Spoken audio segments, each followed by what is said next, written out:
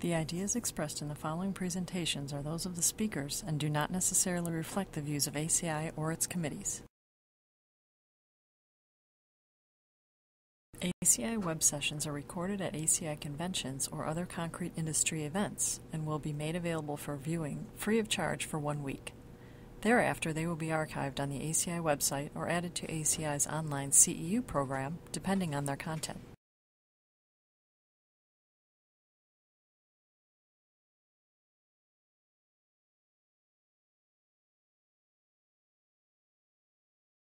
So my name is Jose Pepe Izquierdo. I'm from Puerto Rico, structural engineer. I'm past everything here in ACI. And I'm going to talk about simplified design for reinforced building, and I'm going to talk about a little bit of technology that will help us do it. Takes some time. ACI still use RGB connections for computers. But it's a long way. When I started making presentation at ACI, we use slides. And you carry your slides in boxes from your hometown. Then you come to ACI and you have to the speaker ready room and you get a carousel. And then you have to put the slides in the carousel. And then you check them up, that you haven't put them upside down, etc.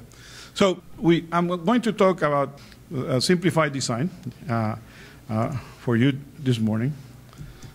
Okay, there's some history about it. Some time ago, 15 years ago, Colombia developed a document called Simplified Design and Concrete Buildings, and ACI adopted it as an international publication and was called IPS-1. This was during the Jim Jirsa presidency.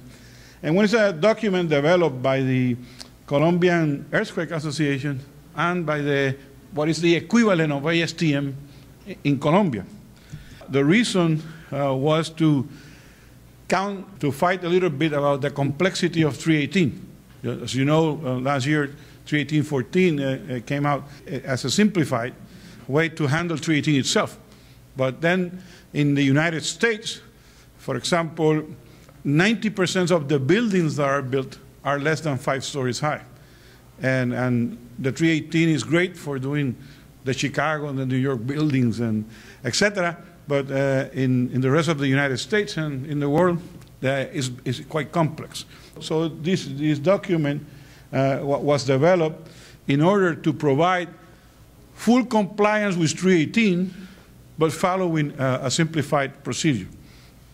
It's low-rise buildings, simplified strength method, materials available everywhere, and in the same guide, you have load analysis, design, geotechnical, and construction all in one document. So it's not limited to the 318 content itself.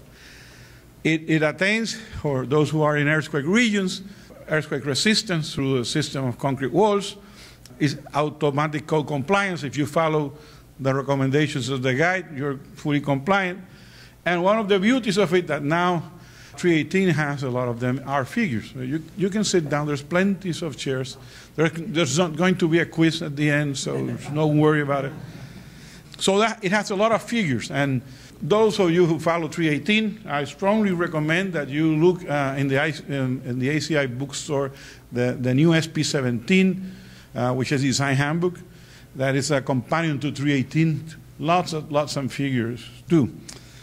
One of the things that this manual has is the order of the book follows the design process.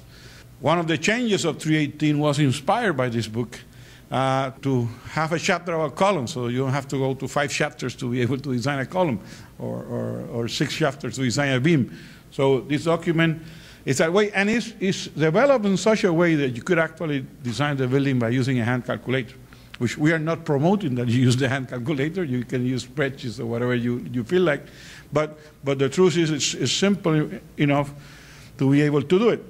Then I'm going to keep showing you different stuff that is available for those of you who use tablets or smaller computers. So I'm going to show you briefly because I'm not going to go deeply into it. It's several programs that are available, for example, for the iPad in the Apple store. There are extraordinary programs. And the beauty of it is all of them cost less than $30. Some of them cost $5. Some of them are for free. This program, which is Reinforced Concrete, RC Design HD, is a beautiful program. We'll see in a while some examples. And it does beams, it does brackets, etc., and it costs $9.99. It's a beautiful program. I have checked it. Results are okay. This is another more technical beam design, and I'll show you some calculations of this program. The other one is a beautiful program, is foundations to do square, rectangular footings, etc. This one is for retaining walls, which I'm not covering today because this is not my topic today. This is the most beautiful structural program for iPad. It's the more expensive. This is $29.95. But in the first design you do, you already covered the price. It's called Retaining Walls. The program, there's plenty of seats up here, sir. No quiz. You can sit down. The program you can increase sizes just with your hand. It will automatically calculate the bars, the stability, show you the moment diagrams, the pressure diagrams, everything. And when you're satisfied, and you will know you're satisfied just looking at the graphic, then you say print it, and then it'll give you 5 pages of actual calculations like you have done it. $25.95. First one, you're done. Then there's some, this is which I'm not covering today, it's a free program by the National Pavement Association for Mixed Design. And I'm going to show you a little bit about this sketch frame. I'm in love with that program. It's for free. And this is the ACI University, which I strongly recommend everyone to have it. Whatever topic you want to check, failures on shear, repairs, analysis, design, whatever, it has, you can get every document ACI has on the website through that application of ACI University. Okay, so let's go to general. This book has some limitations. It's for standard buildings. It's not for a summer dream of an architect. If the structure is a summer dream for the architect, this book will not comply because there are certain rules to it. It's up to 5 stories. It can have an additional basement. Maximum area is 10,000 square feet. Story height 13 feet. Maximum span 30. There can be a 20% difference between spans. Minimum number of spans 2, etc. And all these rules are because there's a lot of simplification in the process, so there needs to be certain redundancy. That's, for example, why a minimum of 3 spans, of 2 spans are required, because there needs to be some stability and redundancy on the product, etc. So simple rules. And one of the beauties of this guide is that it has sketches and sketches all the time, so that you follow what you're doing. And one of the first things that the first person that taught me how to do structural design, you have to draw the structure in your own terms. You see the architectural plans. You cannot do a model by looking at the architectural plan. You have to go and do your own sketch. And what I wanted to point out, obviously you have to be sure of the dimensions, etc., openings, is that you really have to go through and make a decision what the load path is going to be. Because in order to be able to design, you have to follow the load path. So this manual, this guide, is like a pilot in an airline. They are experienced, but every time they sit at the cockpit, there's a list of things they have to check. So this guide is made in a way that for each step that you're following through, there's a checklist. Have you done this? Have you done the other thing? So it's really helpful. Looking forward to engineers that maybe don't do designs every year, but maybe every 3 years there is design for him. He can take this manual, follow the procedure, fully comply with 318. Okay? In terms of load combinations, etc., the manual has the same formulas. IBC promoted ASC 7, and then ACI adopted on the factors and load combinations for the design of the building. For those of you who have no hair or have gray hair, like me, no hair, you remember that the multiplication factors were different some time ago, 1.4 for dead loads and 1.7 for live loads. So that has been inconsistency with the other codes, and then the fee factors are adjusted to get the same amount of level of safety. Another beautiful thing about this guide is that since it's self-contained, it has pages and pages and pages of loads, weights, different stuff. Not only for all kinds of materials, as you can see here, bronze, brass, wood, iron, mortar, etc. It has weights for materials like, you have a CMU wall made out of concrete with some of the cells grouted and some not. They will give you, if your reinforcement is at 32 inches, this is the weight of the wall. If your reinforcement is heavy, 16 inches, depending, it's 4, 6, 8 inches, 10 inches. So it's full data of weight, so the designer doesn't have to go around Googling more information. It has about 8 pages of dead loads. In terms of seismic loads, for those people who are in areas that are seismic sensitive, what the guide does, it solves the problem with a dual system, that there is a full three-dimensional frame to resist the axial loads, and then there's the walls, concrete walls, to resist the earthquake. And there's a combination of both that makes the building safe. That's why it's called a dual building system. The other thing is that those of you who are familiar with ASC 7, it used to be a 10-page document. Now it's, I don't know, 200 pages, something like that. And you have to do a doctoral thesis every time you develop what is the earthquake response for a building. And here is a one formula we do it. This is the response spectrum diagram in terms of period and acceleration. And what it does is say, you know, if we are doing low-rise buildings, we're putting walls into it. It means it's going to be with a short period. It's not going to be a high period because the way the structure is laid out is a small building. Therefore, you know, there is a maximum area for that short period. So forget about this area incline. Let's do a flat line. So you calculate using the site factor, and this is a common number now for ASC 7 and other documents and soils report. If you are in an earthquake region, they will give you what is your site factor, which will be determined, and the manual, the guide has a chart that depending on the type of soil that the building is being constructed, whether it's a swamp, or it's in top of rock, and whatever is in the middle of that, there's a table on that. You will enter there with what is the ground peak acceleration for the area, and it will give you the value of the soil response, and then you multiply that by 2.5 times ground peak acceleration for the area, and it will give you the elastic acceleration response spectra for 5% damping in percentage of the gravity, so that you can just multiply that by the weight over the resistance factor. And for this type of building, ASC 75, so it's 5 always. Just shown there so we maintain the same type of formula. So it's very simple. You calculate then that way the base shear, and basically the distribution is done by the classical Rayleigh formula, which is some charts in there. So basically, because of being a dual system, what the ASC 7 requires is that even though you have the walls to resist the earthquake motion, the frames will be designed for 25% additional load. So there's a redundancy the way you design those systems. And if you have any questions, don't ask them. Don't wait until the end. So this is the beautiful program I showed to you, and I discovered it about a month ago. And it's called Sketch a Frame.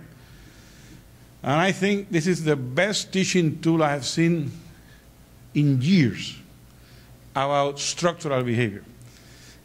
It doesn't give you the actual forces, or won't give you the actual deformations of the structure.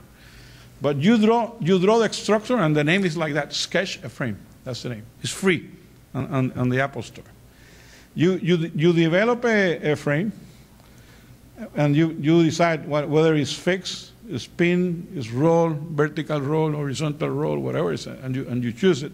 Then in your joints, you decide whether the joints are fixed or the joints are capable of rotation. And then you apply different types of loads. And on the bottom part here, you decide whether you want to see the deformation or whether you want to see the moments. And let me tell you, it's wonderful for just checking out what would be the best layout one way or the other. It's great for students. It's great for if you haven't designed in some time and aren't going to design back. It'll give you structural behavior. It's a beauty of a program. It's a product of the doctoral thesis. I think it was Norway or something like that, and that's why it's for free. And so I strongly recommend it. It's really a beauty. So, and as you know, the distribution of the loads because of an earthquake is a quite complicated matter when you do building design and you're doing a full 3D frame analysis, etc. But since this is simplified, we go back to the old method that were used around the world in the 70s and the 60s, where you just estimate a scalar value of the stiffness of a particular wall. And we use simple theory of inertia to locate the walls, and this is the identification we see of a random wall. You need to know the distance of the center of the wall from whatever axis you choose in both directions, X and Y. You have the distance, and then you have to determine what is the geometric center of the floor, and then what is the stiffness center of the wall. I have used this guide for several courses, teaching courses. You use a spreadsheet. It's instant, the result. It's very simple. It really works. In terms of, this is a beauty. After the 1985 Viña del Mar earthquake in Chile, the earthquake community was totally impressed by the result of the Chilean building behavior. Of all of those of you who are old enough remember that the walls were prohibited in the UBC for resisting earthquakes. Everything changed after 1985 Viña del Mar earthquake in Chile, because there were thousands of buildings that were not designed for earthquake. They were made out with walls, and they resisted the earthquake. So Professor Sousen and then a young PhD student, Professor Sharon Wood, our actual ACI president, was part of this study in Viña del Mar. And what they determined is that there is a proportion of the amount of walls in relation from the amount of walls to the area of the building.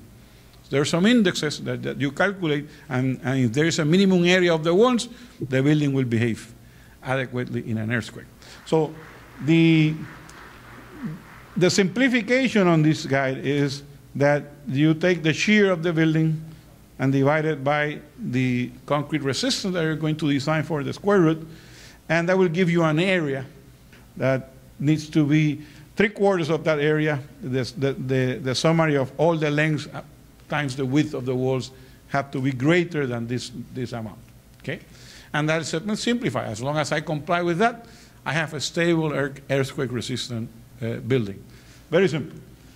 There has been some concerns that for the 4th and 5th floors buildings, this number was a little bit too high on the calculations, and I have given seminars about this guide in 11 countries and several states in the United States, and there were some complaints about the number of walls. So Committee 314, oh, I forgot to tell you that story, because I have a longer version of this session, and I've shortened it today, is that after IPS-1 was done, ACI decided to create a committee of simplified design, which is 314, and we adopted the IPS-1, and for that, it went through all the process of TAC, so there were several changes done, etc., to fully comply and make sure that what we were saying that it complied with 318, it did.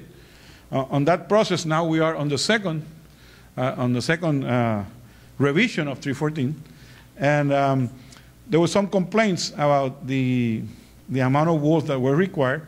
So since 314 was going to a review, it was decided to go back on what was the decision that the original IPS-1 makers did on interpreting the Chilean formula, and then compare that to the what is being developed on the latest years, what is called the Hassan and Sousen index, that relates number of walls versus the capacity of the building to resist. So what was developed, the formula was originally developed by estimating what would be the drift of a building in relation to the heights of the walls and the lengths of the wall, based again in the soil factor and the acceleration, the average acceleration. And basically, what the formula was, there's each wall. You're talking about the floor area versus the amount of walls. How much in reference to that amount of floor area that wall is taken. If you take a simple building like this, 2 walls, that means that the wall is going to take half of the load of the building. So if you plot what is this wall index, the drift versus the wall index, and you take different values of height or length of the walls, you can see that when the wall index starts increasing, all the lines go quickly down, and they're very similar, which means that as long as we are beyond this area, really, it's going to behave very well. So what we have to avoid is this area here. So it means that if we are actually in IPS1, we were up front in here. We were three quarters of the value. So that was revised, and I'm just doing a simplified explanation of what went through with Luis Enrique Garcia. So we have reduced that, instead of 3/4 of the relationship between the shear and the square root of F prime C, to half of the relationship. So the amount of walls required, was past President Jim Cagley there at the door. It will be only half of that amount. So we have reduced the amount of walls required by 1/3 from the previous version. So that's coming out late this year, the official version. There were some other things that were included in that revision that is coming out on 314, the year 16. I got confused with all the numbers. And this again is the revision for the slenderness ratio is revised to be, it have to be less than 3/2, 3 plus the number of stories over 2.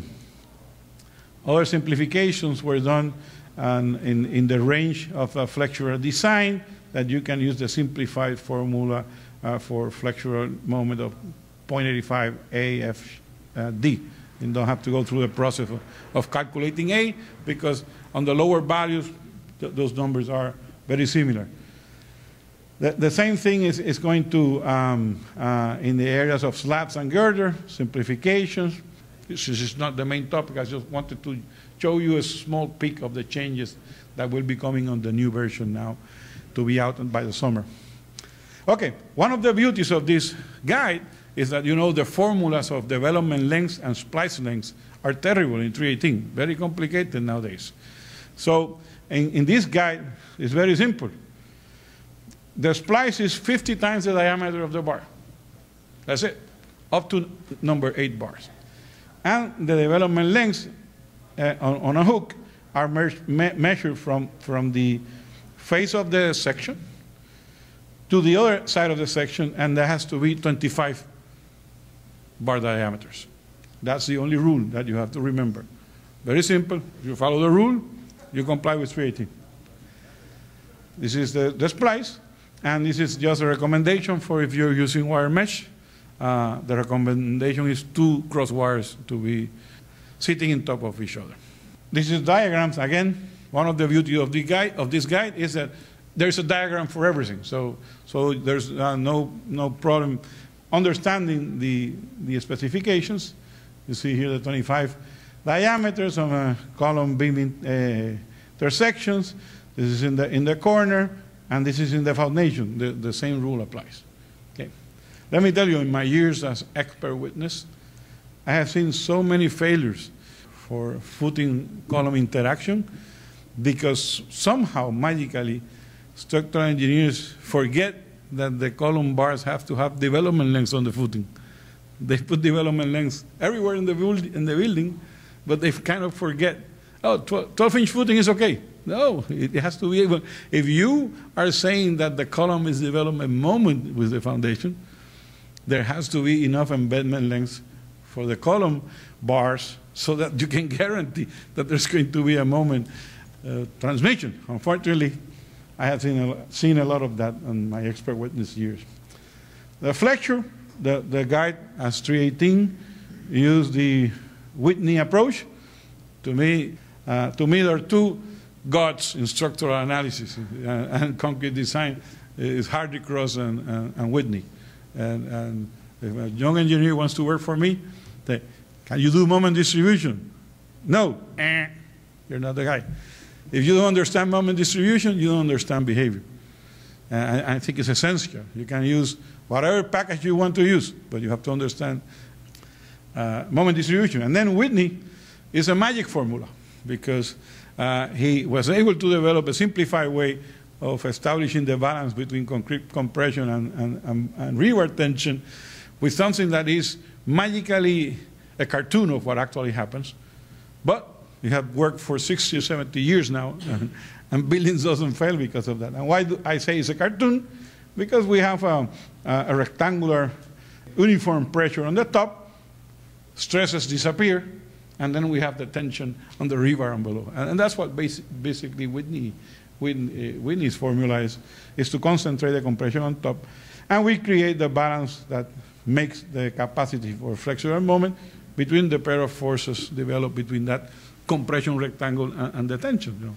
So it's a cartoon of what the actual behavior is, but believe me, it works. It works so well that we even use it in biaxial column design, even though it's no longer a rectangular, it's a triangle somewhere to get the biaxial, but that's another story. And then this is showing you one of those Litton 495 programs from the iPad. And you enter on this side the dimensions that you're looking for. It will give you the results with the moments that you are putting. It will graphically design, show you what you're inputting. So you change the dimensions, the graphic changes so that you can see if you're doing it correctly. Then it will draw you the bars that he designs with your loads and show them to you. And it will give you all the diagrams of stresses, blah, blah. The output is 3 or 4 pages. It's a beautiful program. There are other simpler ones, but if you're a nerd like me, you love this program. It's beautiful. All the calculations, and the thing is that there is not output in the old sense of a printout. It gives you an actual calculation, like you were doing it by hand. The output is like a hand calculation itself.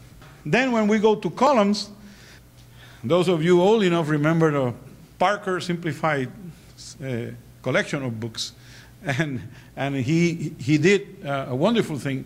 If you're going to do column design by hand, what he did is that for flexure, he would only use the significant bars that contribute to that flexure. If the moment is on the left-right direction here, he would only use the extreme bars for that. If the moment goes top to bottom here, we only use these bars and disregard the others for simplified calculation. You can do it the right way, then you have to make a calculation of the actual contribution of each of the bars. Again, this is simplified design, so that's the way it's done.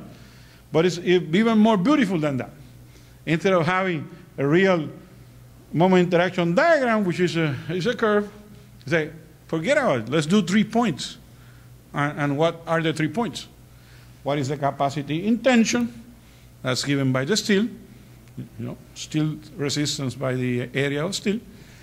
The concrete capacity maximum, flattened by the 80% rule. and then the balance. So those, you calculate 3 numbers. Again, you can have them in a spreadsheet, very simple, and it will give you a diagram, triangular shape, and you can check the capacity of the column you are doing it. Very simple way, very simplified, which brings me to another neat program on the tablet, reinforced concrete, and I think this was $499, $9.99 too. And believe me, it's a joy. Rectangular, square columns, monoaxial, biaxial, round columns. I'm just showing just for fun the circular columns. And again, in a very graphic way, you just push the button how many bars you want, and what is the rebar number, how many bars. If you want tied or spiral reinforcement for the column, and then you enter the values, and it will be drawing the column at the same time you enter in the value, so that you see what you're doing. You put 16 bars, it will be 16 bars. If 4 bars, 6 bars, whatever. And then you're ready, and you push the button here, interact on there, and magically, instantly, no waiting, the diagram is there. $4.95 is $4.99. I'll give you the diagram and the plotted value of the loads that you have. You say, okay, I'm too conservative, and you can change the size or the reverse size, whatever. It's a gorgeous application, Again, so you can go back to the Simplified. It works right away in an Excel sheet, and then you can use this kind of programs. That all of them, as you can see here, the arrow on the top, you just push there, and we'll give you a printout in PDF, because this is the beauty of it. You can email it to you and store it in Dropbox, whatever you want to do with that calculation, because you are able to input your project name, your office, the column that it is, whatever you can do, so you can do the column designs that way. Okay, floor system. Again, the guide has beautiful diagrams, colored, on how to choose the better floor system for your building. And it goes from slab column system, joist systems, slab and girders. I just want to make a comment. I recently went and visited a project of repair project for a one-way joist system, and the parking has corrosion problems, and they decided to repair it, and they contracted a structural engineer. There's plenty of seats to the side, please. And they repaired the building, the parking structure, for corrosion, and the structural engineer decided to put a 3 to 4 inch topping to better move the waters on the upper floor. The structural engineer never checked the actual strengths of the column of the structure, so he used the value that was on the construction plans, 4,000 psi, whatever. Shortly after they did the repair, the joist started cracking all over the parking. Some tests were done. The actual strength of the concrete was half of what was on the plans. So the overload of the 3 to 4 inches topping then caused shear failure on all the joists. And the problem was that they, once 1, 2, 3 start cracking, then it's like a domino principle. Everything else starts cracking because there's no way to stop it. So it's a tragedy. Anyhow, I got sidetracked there, but I was impressed. Anyhow, again, the guide has a lot of diagrams and tries to show the designer of good practices through diagram. Mechanical engineers always try to make holes in our beams, and here's a guide that the recommendation that the mechanical holes on the beam should be located between the 1/4 of the length of the span and 1/3 of the length of the span either side. And the size, vertical size of that hole should not exceed 1/3 of the actual height of the beam. Again, protecting the compression regions of the beam, etc. So this is I'm just showing you to one of the diagrams, beautiful diagrams that the manual has. Slabs, the same layout that we have for 318, but again simplified. Don't forget about calculating the A. We can calculate the stress. For cantilevers on buildings, the guide is a little bit more strict than 318 because of the experience that they put a lot of stuff on the cantilevers in the commercial buildings. They change the facades, or they put air conditions on the cantilevers, etc. So the recommendation of the guide is to half of the load applied distributed, and the other half as a concentrated load on the end of the cantilever, to be able to calculate, design the reinforcement for the cantilever using that formula. And another beautiful diagram, and probably those who have seen concrete slabs, and there are two walls and intersecting walls, they will develop a diagonal crack on that corner. Why? Because even though it may be a one-way slab or a two-way slab, the reinforcements will always be perpendicular to the walls. The truth is that structures behave by behavior, not by the way the structural engineers want to do it. I have a very stiff corner on both sides, and the concrete will try to support itself from both sides, not the side that you decided. So if you follow this detail for diagonal reinforcement, you won't have that crack. And you can see in several structures the crack that develops in the corner. Then this is showing you a one-way slab. The guide doesn't ask you to go and calculate the inflection points. Since the guide has limits on its size, etc., it automatically gives you where to cut or not.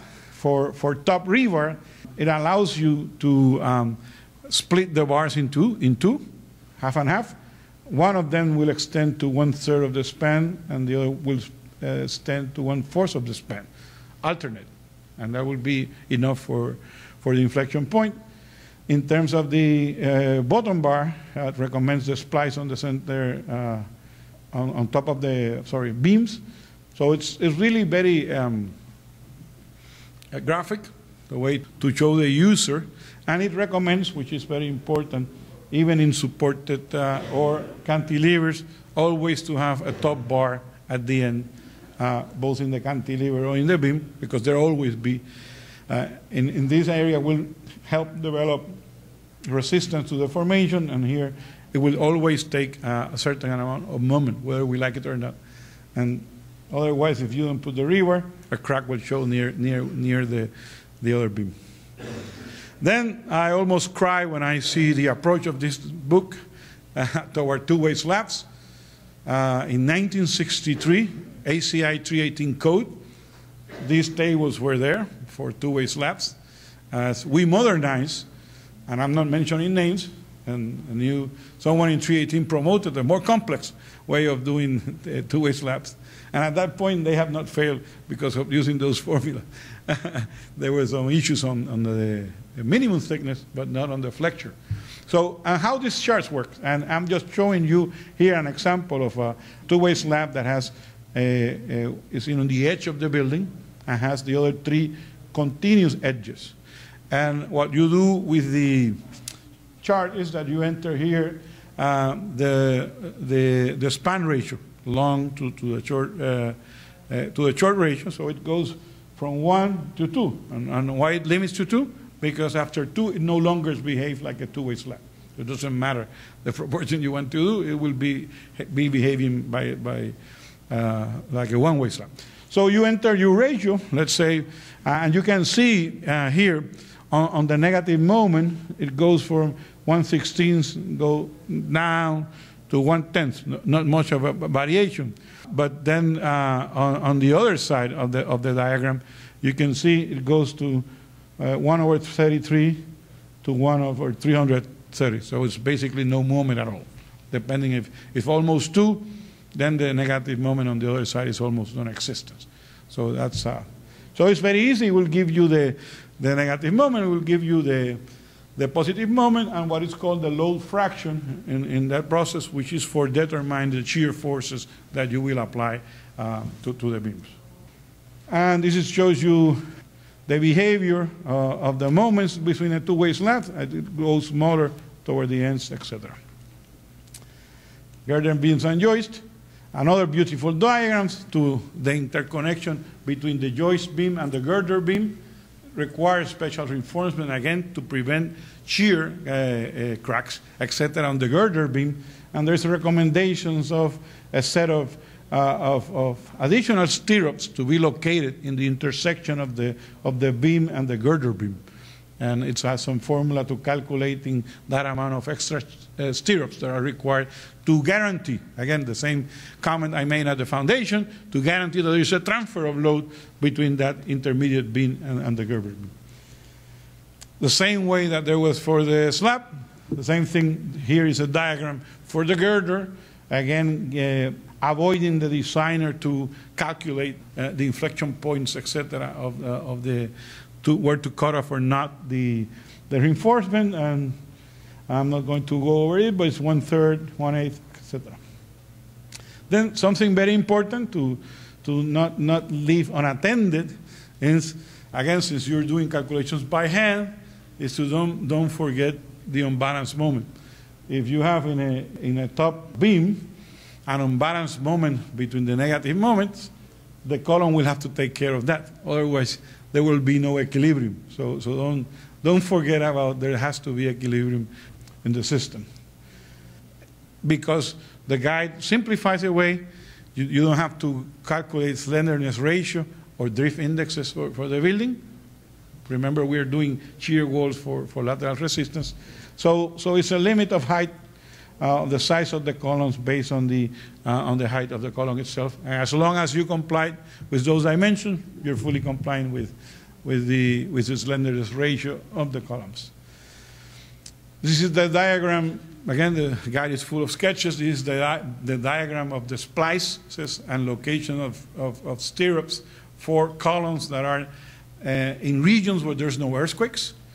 And you can see that the splices can be done just above the floor, and the 318 recommendation that they should be alternate, that you don't have all the rebars being spliced at the same level. In terms of an earthquake region, it's quite different. We want the splices to occur at mid-height. Again, because of if there is a moment, because of the earthquake developed on the column, the inflection point is at the center of the column, and that's the best place to do the splice, because you don't have moments. So you want to have the node area, the integration of column and beam, to be free of the cluttering, the splicing of rebars. Agreed. So then don't forget that the column exists down to the bottom of the foundation. Sometimes there is an intermediate slab. You have to take care of that inflection point, and then you have the foundation. This becomes very important, particularly if you're using mat foundations or pile caps, etc., which is much rigid, the structure. So that transfer of moment is very important. Don't forget that I think 20 years ago, the 318 required some special stirrups at the column joint. When I started as structural engineer, there were no requirement. It was like an empty pocket, the interaction between the column and the beam. So there's a need, and this is the layout, graphic layout, and then there's the calculations to it is included in the guide how to do it. Seismic resistance, we cannot forget that the moments that are induced in the beams by the earthquake, there has to be again a balance of the forces, so they create shears to counteract that moment that needs to be resisted by the beam. So not only you have the shear caused by the gravity loads, but you have the shear caused by the unbalance of the earthquake moment, which gives us that in earthquake regions we have to, in the joint, determine that shear, how you transfer it. Again, there has to be a continuity of the forces. We say there is additional moments on the beam because of the earthquake, that shear has to be transferred through the joint itself. The guide has beautiful diagrams to help you identify the area that is contributing to the resistance of the shear. For example, in this diagram itself, the beam is much wider than the column itself. So the limitation of that area is the column size.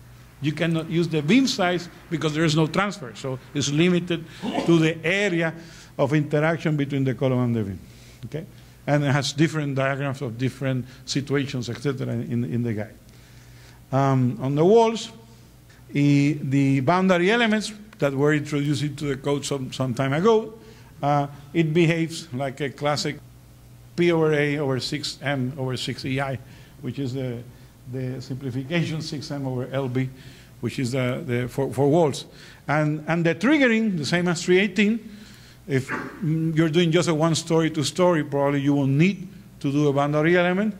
The trigger is to check if the seismic effect is larger than 20% of F prime C that you're using. My recommendation, if you're very close, better increase the F prime C. It will be a cheaper project for the walls. And this is just the definition of areas, of the boundary elements at the end, the calculation of the area requiring the interiors of the wall. It's similar, exactly the way that 318 does it, but here we have diagrams to show you how to use it. In terms of the core walls, whether they are elevator cores or stair cores that they are used, that I know in the United States there's a big practice of doing this in reinforced masonry walls.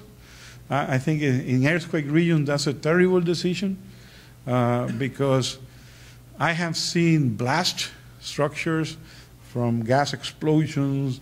I have seen a lot of earthquake, not the earthquake, the aftermath of the earthquakes. And whenever there was a core system for wall, for elevators, or for stairs, man, those things went beyond their duty in maintaining stability in the structure. And it's a pity, you know, this is not an earthquake region, okay. But if it's an earthquake region, forget about using CMU to closing down the elevator. Use them with concrete. Take the advantage. They are just like a spinal cord in that building. So here is very simple. We design individually the walls. We add the boundary elements in the intersections and the ends of the walls. And you have to be cautious on which direction you are considering the moment because it has different effects. Here we have, when we have the moment that causes compression and tension on the webs of the core and on the flange. It's very simple, the approach. When the web are in compression, you just design them like a beam, like a regular wall we showed you before. If the web is in tension, it will design it as a T-beam. That's what the guide allows, very simple. You calculate the reinforcement and that's it. And foundations, it has values, different type of foundations, combined footings. This is a regular spread foundation. It gives you the diagram and all the diagrams, how to calculate the shear, one-way shear, two-way shear. All the diagrams are there for uplift, how to recalculate the footing, etc., how to do that. And then there's this beautiful program that I mentioned you at the beginning. Again, this is, I think, a $999 program. As you can see here, the menu on the left, it has spread footing, bearing capacity, settlement, single pile capacity, pile group capacity, retaining wall stability, etc., etc. It's beautiful. You enter the dimensions until it will calculate the reinforcement and everything and draw you the foundation result. Not only give you the results, it will give you the footing in scale and proportion. Everything is according to what you designed and the size of the pier that you input, and then it will give you the rebars in each direction. Is a beautiful program. Excellent, excellent. So you can do it by hand. If you have an iPad, you can quickly do it using the and I show you these things to remember you that you can use technology with this simplified guide, and I have to finish. One of the beauties of this guide, I told you that like a pilot, there is a checklist for everything. This is the checklist. I'm just showing it for information for the structural drawings. Remember that you put dimensions, elevation, blah, blah, blah. So it's beautiful. So the young engineer or someone that doesn't design all the time, it's a good checklist.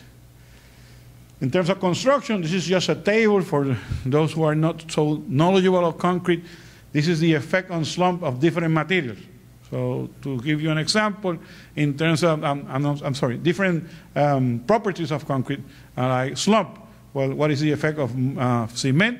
Reduces the slump. Fine aggregate reduces the slump.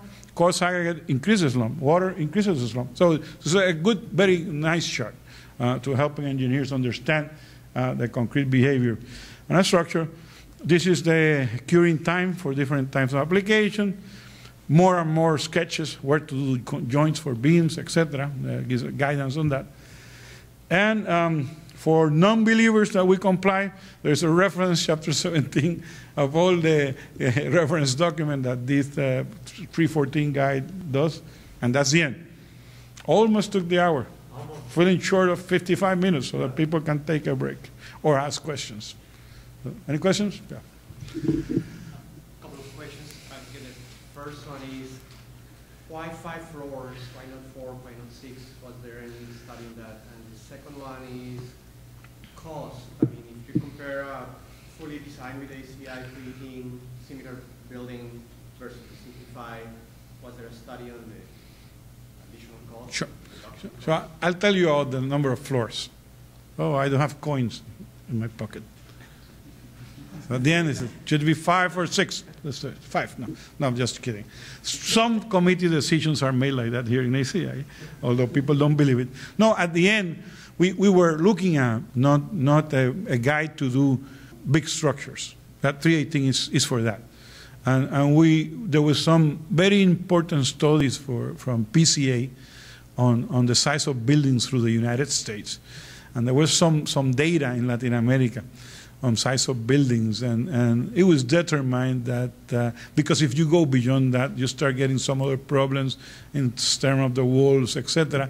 So 5 was chosen because of what building sizes they were built in great amount of numbers in the United States and America, and 5 was the consensus limit imposed into the manual.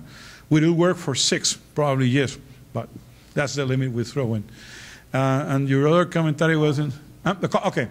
The buildings designed with this manual guide, they keep ACI changed once it was adopted by ACI. It's a guide of 314 guide. It's between 5% for non-earthquake areas. For earthquake areas, the higher you went, the number difference increased because of the wall areas, and that's something that by this change we approve. We hope to keep it, the calculation we have made is between 6 and 7% in earthquake areas.